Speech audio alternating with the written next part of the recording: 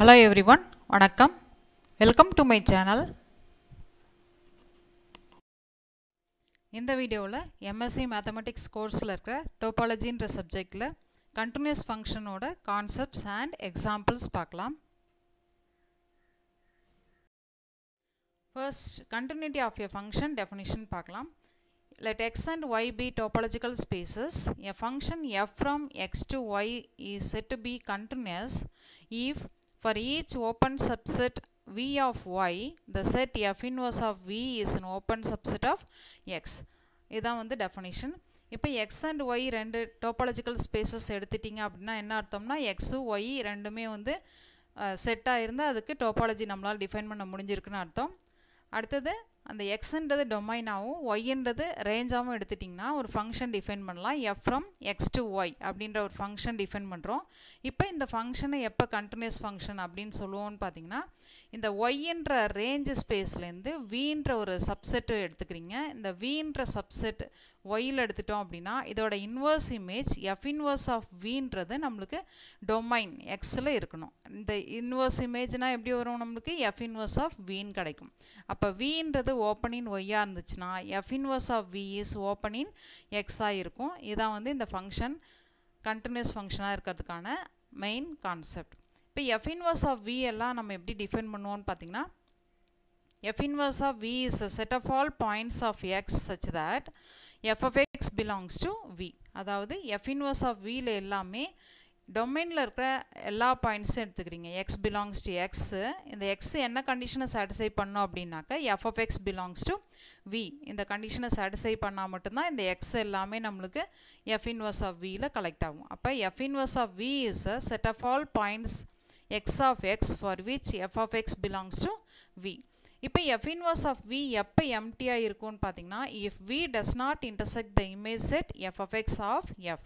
இந்த f of x image set f of x வந்து v intersect பண்ணலை அப்படின்னா f inverse of v வந்து நம்மளுக்கு எம்டி செட்டாக இருக்கும். இல்லைனாக்கா f inverse of v ல xல இருக்கிற எல்லா பாயிண்ட்ஸும் கலெக்ட் ஆகும். So f inverse of v is defined as a set of all points of x such that f of x belongs to v. f inverse of v is empty if v does not intersect the image set f of x of f. இதில் நம்ம மெயினாக இந்த continuous idea என்ன சொல்கிறோம் அப்படின்னா எக்ஸ்ன்றது டொமைனாக இருந்து ஒய்ன்றது ரேஞ்சாக இருந்ததுன்னா வீன்ற ஒரு ஓப்பன் செட் ரேஞ்ச் ஸ்பேஸ் ஒய்லேருந்து எடுத்துக்கிட்டோம் அப்படின்னா அதோட inverse image F inverse of we is open in the domain X. இதில் நம்ம இந்த ஓப்பன் செட்டை பற்றி ஏன் சொல்கிறோம் அப்படின்னா எக்ஸும் ஒய்யும் நம்மளுக்கு டோபாலஜிக்கல் ஸ்பேசஸ். டோபாலஜிக்கல் ஸ்பேசஸ் அப்படின்னா என்ன அர்த்தம்னா எக்ஸுக்கு தனியாக டோபாலஜி எக்ஸிஸ்ட் ஆகும், ஒய்க்கு தனியாக டோபாலஜி எக்ஸிஸ்ட் ஆகும். அண்ட் டோபாலஜியில் இருக்கிறது எல்லாமே நம்மளுக்கு ஓப்பன் செட்ஸாக இருக்கும். அதனால தான் இங்கே கண்டிஷன் நம்ம சொல்லும்போது in terms of open settle சொல்கிறோம். So X and Y B topological spaces a function F from X to Y is set to be continuous if for each open subset v of y the set f inverse of v is an open subset of x. Continuity of a function depends not only upon the function f itself. f பொறுத்து மட்டும் நம்ம வந்து இந்த continuity define பண்ணுறதில்ல, but also and the topology specified for its domain and range. இங்கே டொமைன்ன்றது நம்மளுக்கு என்ன எக்ஸ்ன்றது domain and ஒய்ன்றது நம்மளுக்கு ரேஞ்ச். ஸோ இந்த ஃபங்க்ஷனை பொறுத்து மட்டும் நம்ம கண்டினியூஸ் ஃபங்க்ஷன் அப்படின்னு சொல்கிறதில்ல, எக்ஸ் அண்ட் ஒய்ன்ற டொமைன் அண்ட் ரேஞ்சை பொறுத்து அதில் வர்ற டோபாலஜியை பொறுத்து நம்ம continuity of A function define பண்ணுறோம். ஏன்னா இங்கே மெயின் ஐடியாவே நம்ம ஓப்பன் செட்டை வச்சு தான் சொல்கிறோம். ஓப்பன் செட்ஸ் எல்லாமே நம்ம டோபாலஜிக்குள்ளார தான் கலெக்ட் பண்ணுவோம். So we is an open subset of Y அப்படின்னு எடுத்துட்டோம் அப்படின்னா F inverse of we is an open subset of X அப்படின்னு சொல்லிட்டோம்னா இந்த function is set to be continuous அப்படின்னு சொல்லிடலாம். இப்போ ஃபஸ்ட்டு பார்த்த டெஃபினேஷனில் நம்ம கண்டினியூட்டி ஆஃப் எ ஃபங்க்ஷன் எப்படி டிஃபைன் பண்ணணும், எக்ஸ்ன்றது டொமைனாகவும் ஒய்ன்றது ரேஞ்ச் ஸ்பேஸாகவும் இருந்தால் எஃப்ன்ற ஃபங்க்ஷன் எப்படி டிஃபைன் பண்ணோன்னா எக்ஸ்லேருந்து ஒய்க்கு போகிற ஃபங்க்ஷன் அப்படின்னு எடுத்துட்டோம் அப்படின்னா இதை எப்போ கண்டினியூஸ் அப்படின்னு சொல்லுவோம்னா வீன்றது ஓப்பன் இன் ஒய்யாக இருந்துச்சு ரேஞ்ச் ஸ்பேஸில் இருந்துச்சு அப்படின்னா இதோட inverse image F inverse of வீன்றது நம்மளுக்கு எக்ஸில் இருக்கும். அப்போ F inverse of we is open in எக்ஸாக இருந்துச்சு அப்படின்னா F is set to be continuous அப்படின்னு சொல்லுவோம். இங்கே நம்ம எடுத்துக்கிட்ட V F inverse of we ரெண்டுமே நம்மளுக்கு என்ன செட்டாக எடுத்துக்கிட்டோம், ஓப்பன் செட்டாக எடுத்துக்கிட்டோம். ஏன்னா x and y ரெண்டும் topological spaces. Topological spacesனால் என்ன எக்ஸிஸ்ட் ஆகும்? டோபாலஜி எக்ஸிஸ்ட் ஆகும். டோபாலஜி எக்ஸிஸ்ட் ஆனிச்சுன்னா அது உள்ளே இருக்கிற எல்லா எலமெண்ட்ஸ் தான் நம்ம என்னன்னு சொல்கிறோம்? ஓப்பன் செட் அப்படின்னு சொல்கிறோம்.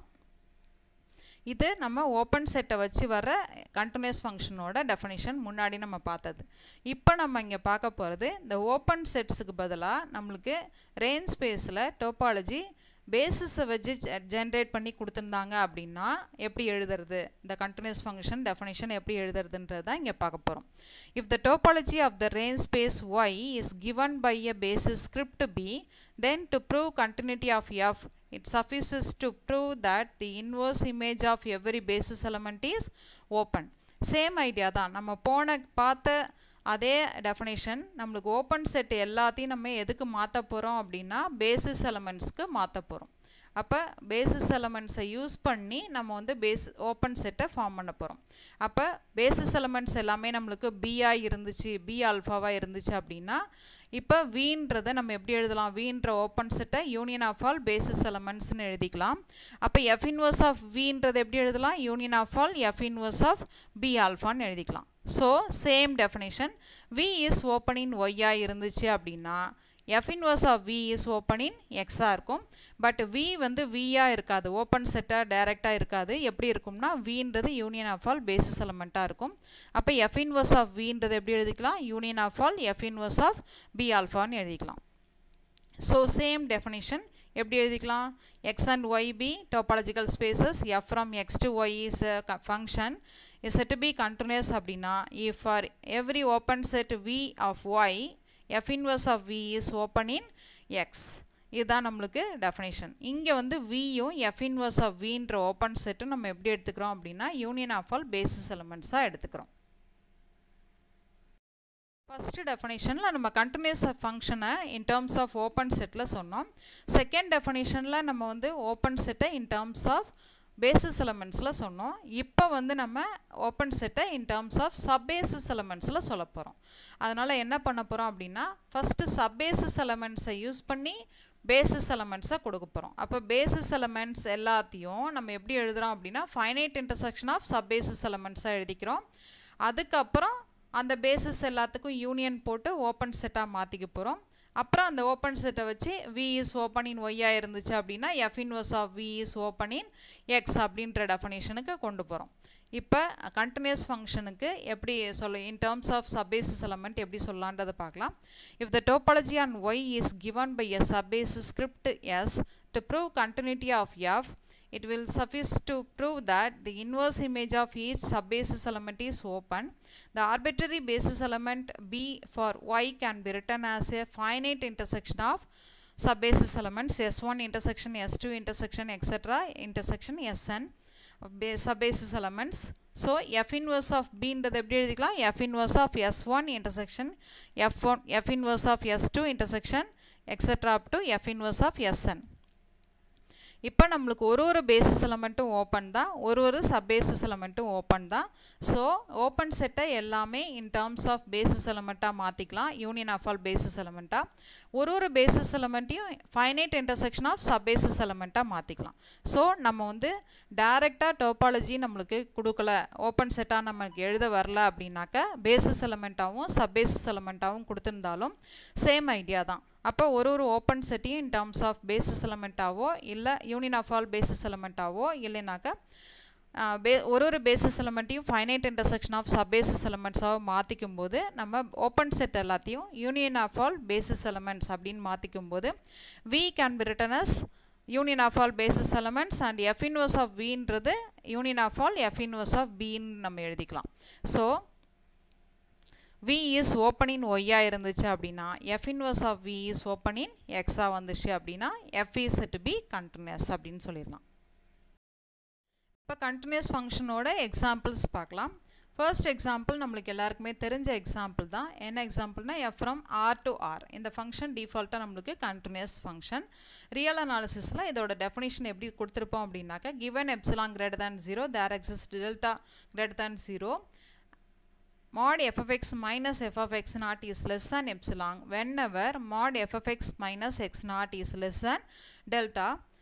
the point x belongs to the open interval a comma b அப்படின்னு எடுத்துக்குவோம். நம்ம இதுதான் நம்மளுக்கு continuous function in the real line. இந்த real analysisல வர definition epsilon delta definition.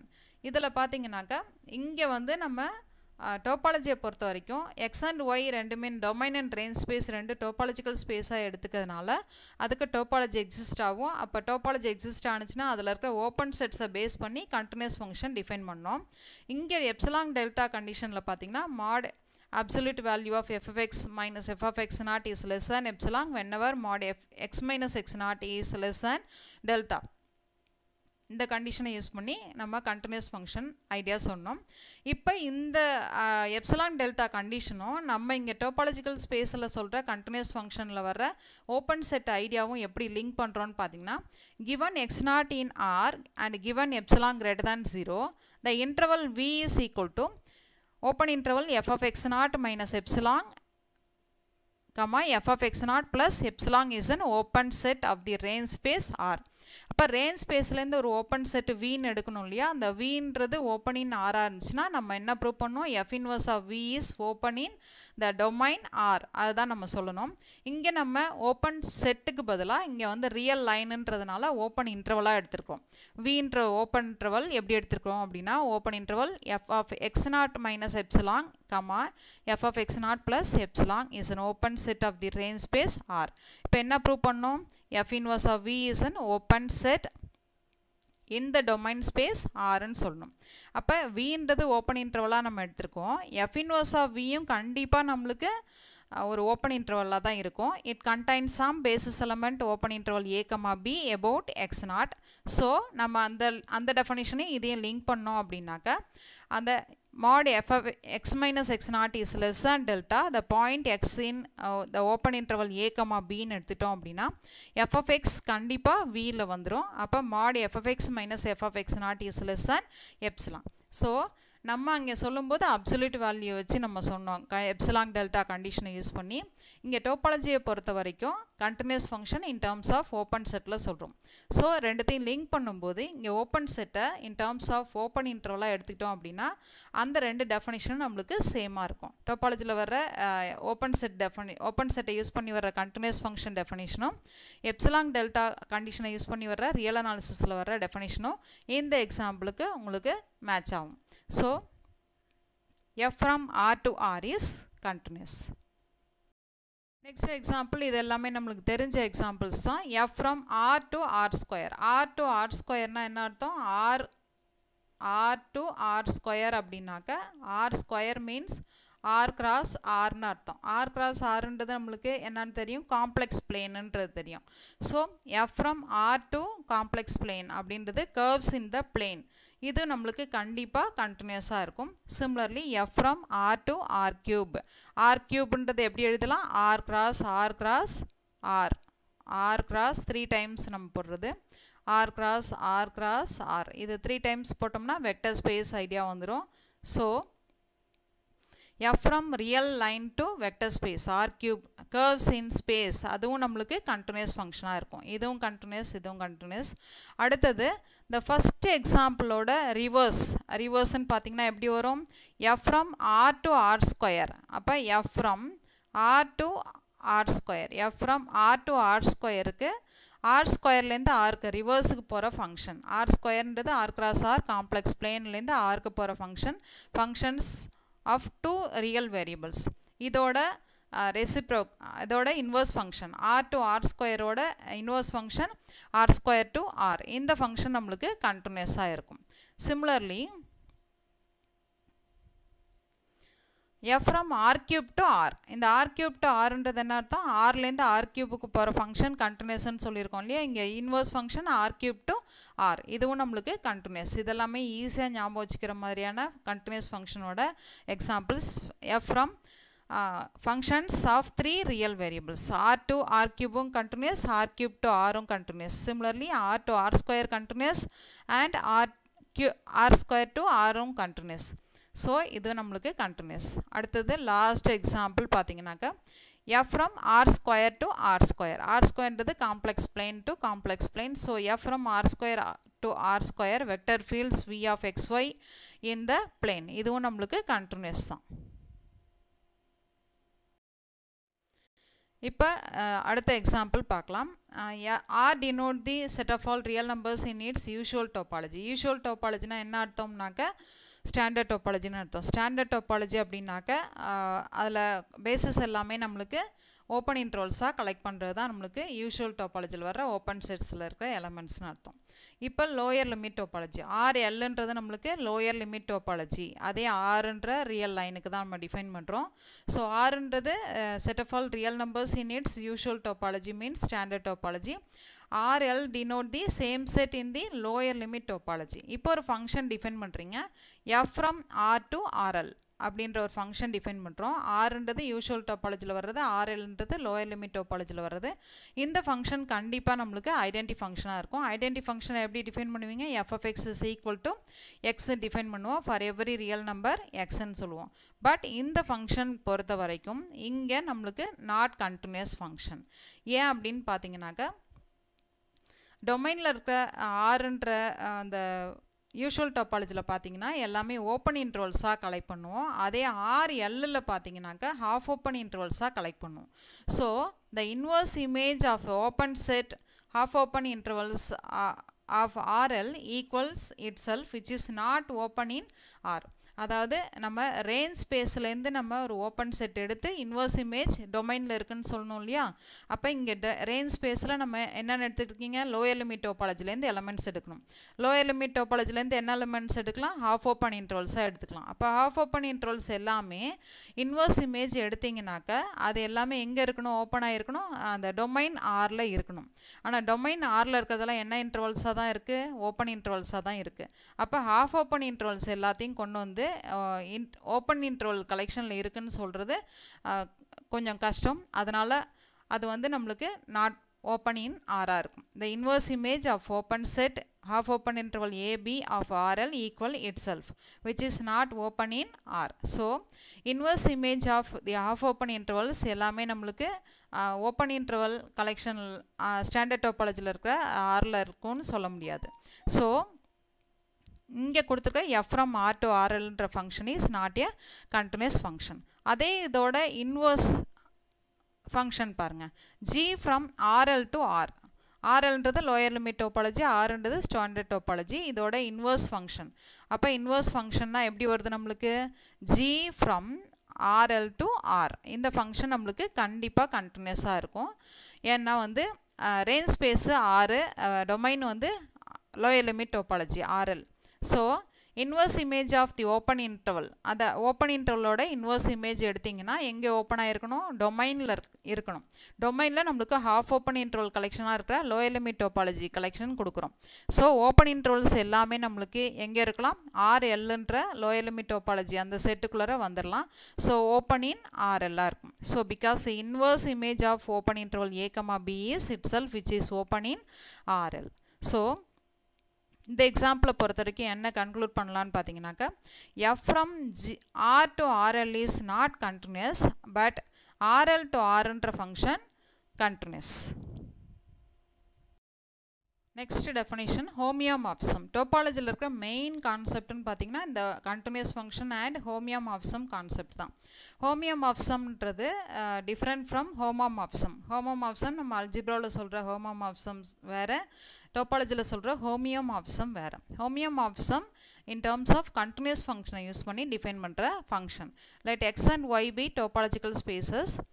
f from x to y be a bijection if both the function f and the inverse function f inverse from y to x are continuous, then f is called homeomorphism.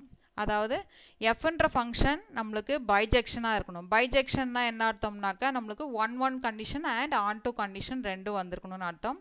Bijection means 1-1 and on2 ரெண்டு கண்டிஷனும் நம்மளுக்கு satisfy பண்ணியிருந்தா bijection அப்படின்னு சொல்லுவோம். So f from x to yன்றது bijective map and இந்த function original function f from x to y நம்மளுக்கு கண்டினியூஸாக இருக்கும். And அதோட inverse function F inverse from Y to X நம்மளுக்கு கண்டினியூஸாக இருந்துச்சு அப்படின்னா அந்த ஒரிஜினல் ஃபங்க்ஷனை என்னன்னு சொல்லிடலாம், ஹோமியோமார்ஃபிசம் அப்படின்னு சொல்லிடலாம்.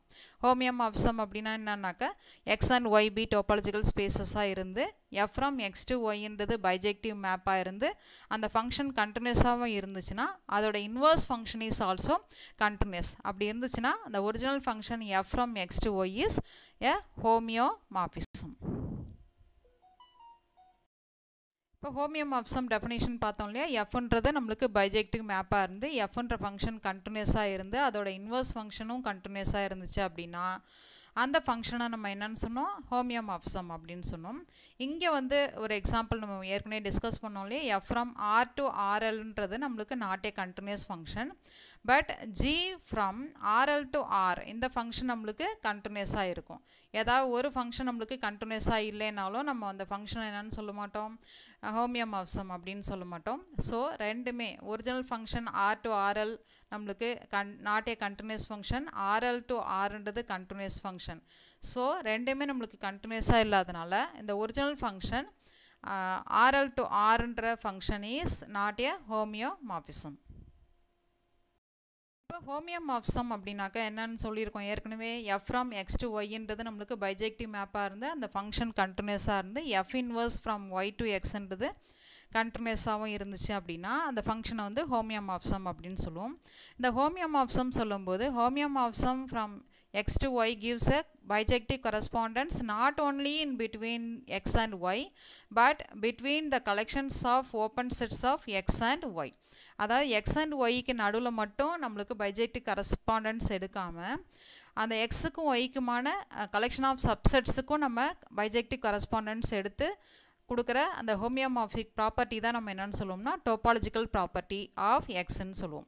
Any property of x that is entirely expressed in terms of the topology of x via correspondence f in terms of open sets of x, the corresponding property of for the space y, such a property of x is called a topological property of x. நம்ம ஹோமியோமார்ஃபிசம் வந்து define பண்ணும்போது F continuous F inverse continuous அப்படின்னு சொல்லிடாமல் bijective correspondence between X and Y மட்டும் இல்லாமல் collection of open sets of X and ஒய்க்கும் நம்ம bijective correspondence எடுத்து எல்லாத்தையும் in terms of டோபாலஜியை base பண்ணி சொல்கிறோம் அப்படின்னாக்கா அந்த ப்ராப்பர்ட்டிக்கு பேர் வந்து டோபாலஜிக்கல் ப்ராப்பர்ட்டி. எல்லாத்தையும் அப்படின்னா டோபாலஜியை பொறுத்த வரைக்கும் டோபாலஜியில் கலெக்ட் ஆகிறது எல்லாமே நம்மளுக்கு open sets. So open செட்ஸை base பண்ணி எதை சொன்னாலும் அது வந்து டோபாலஜிக்கல் ப்ராப்பர்ட்டி அப்படின்னு சொல்லலாம். இங்கேயும் ஹோமியோமார்ஃபிசம் நம்ம வந்து bijective correspondence not only between X and ஒய்ன்னு எடுத்துக்காமல் collection of open sets of X and Y அப்படின்னு எடுத்துட்டோம்னா இந்த ப்ராப்பர்ட்டியை நம்ம என்னன்னு சொல்லுவோம்னா டோபாலஜிக்கல் ப்ராப்பர்ட்டி ஆஃப் எக்ஸ்ன்னு சொல்லலாம். இப்போ டோபாலஜிக்கல் இம்பெடிங் டோபாலஜிக்கல் ப்ராப்பர்ட்டி நம்ம பார்த்தோம். டோபாலஜிக்கல் இம்பெடிங்கும் சேம் ஐடியா தான். டோபாலஜியில் நம்ம எல்லாமே கலெக்ட் பண்ணுறது ஓப்பன் செட்ஸ். அப்போ ஓப்பன் செட்ஸை பேஸ் பண்ணி நம்ம என்ன கண்டிஷன் சொன்னாலும் அது வந்து டோபாலஜிக்கல் ப்ராப்பர்ட்டின்னு சொல்லணும். அதே மாதிரி தான் இங்கே டோபாலஜிக்கல் இம்பெடிங் சொல்ல போகிறோம். F from X to ஒய்ன்றது injective continuous மேப்பாக இருந்துச்சு அப்படின்னா எக்ஸ் அண்ட் ஒய் ஆல்ரெடி சொன்ன மாதிரி டோபாலஜிக்கல் ஸ்பேஸ். இசட்ன்றது இமேஜ் செட்டாக எடுத்துக்கிறீங்க எஃப் ஆஃப் எக்ஸ் அப்படின்னு எடுத்துக்கிட்டிங்க அப்படின்னா இது வந்து சப்ஸ்பேஸ் ஆஃப் ஒய்யாக இருக்கும். கண்டிப்பாக எக்ஸோட இமேஜ் எல்லாமே எங்கே வந்திருக்கும், ஒய்யில் வந்திருக்கும். ஏன்னா இன்ஜெக்டிவ் கண்டினியூஸ் மேப் பண்ணுறதுனால.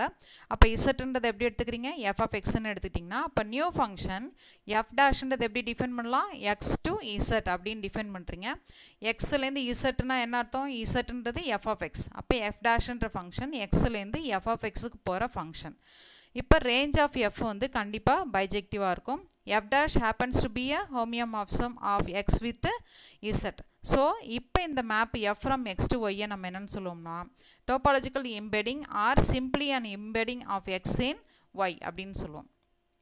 அதாவது நம்ம ஒய்ன்ற ரேஞ்ச் ஸ்பேஸ் ஃபுல்லாக எடுத்துக்காமல் அதை கொஞ்சம் குறைச்சி ரெஸ்ட்ரிக்ட் பண்ணி இசட்டுக்காக குறைச்சிக்கிறீங்க. இசட்டுன்றது நம்மளுக்கு என்ன, F of X. So F டேஷ்ன்ற function எக்ஸ்லேருந்து கொஞ்சம் குறைச்சி வர்ற எஃப் ஆஃப் எக்ஸுக்கு நம்ம கொடுக்குறோம். இந்த எஃப் ஆஃப் எக்ஸ் எல்லாமே ஒய்யோட சப்ஸ்பேஸாக இருக்குது. ஸோ என்ன இங்கே மீனிங் அப்படின்னாக்கா F from X to Y is a topological இம்பெடிங் R simply and இம்பெடிங் of X in Y அப்படின்னு சொல்லிடலாம்.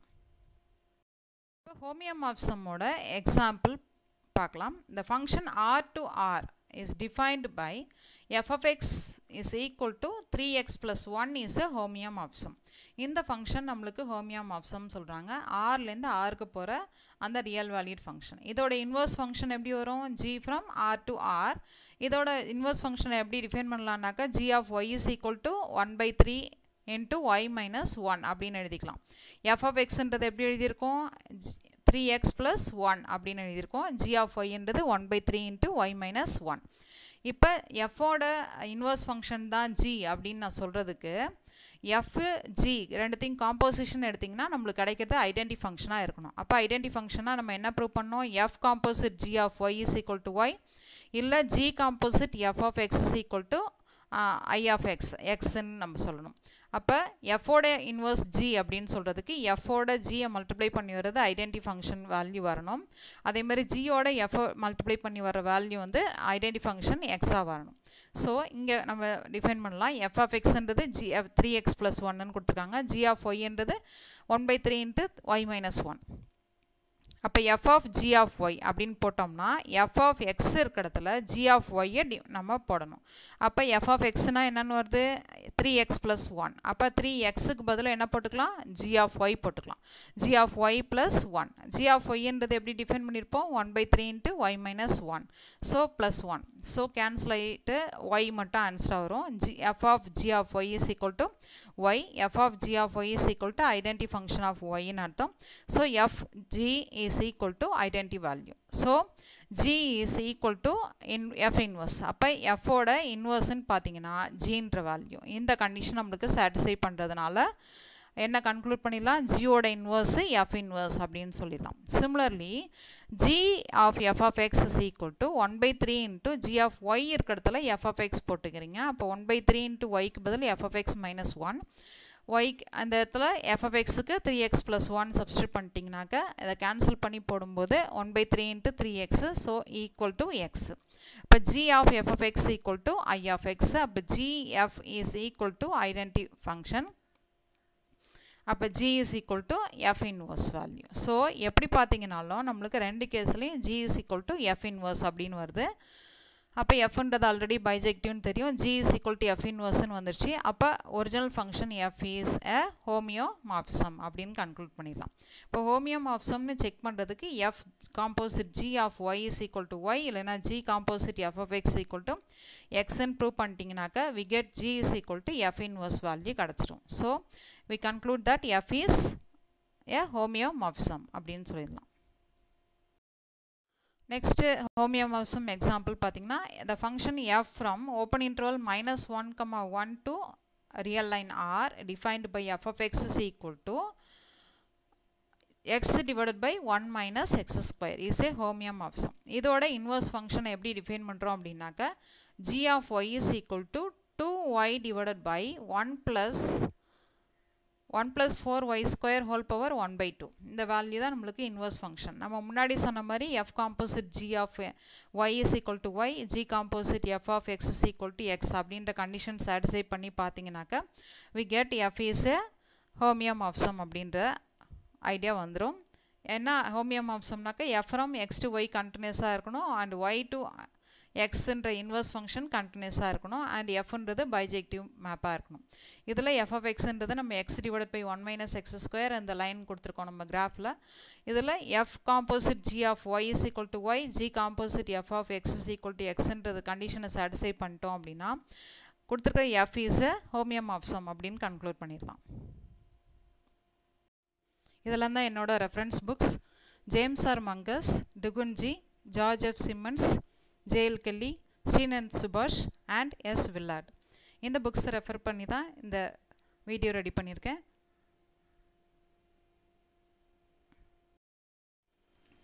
இந்த வீடியோ உங்களுக்கு பிடிச்சிருந்ததுன்னா like, share and subscribe my channel.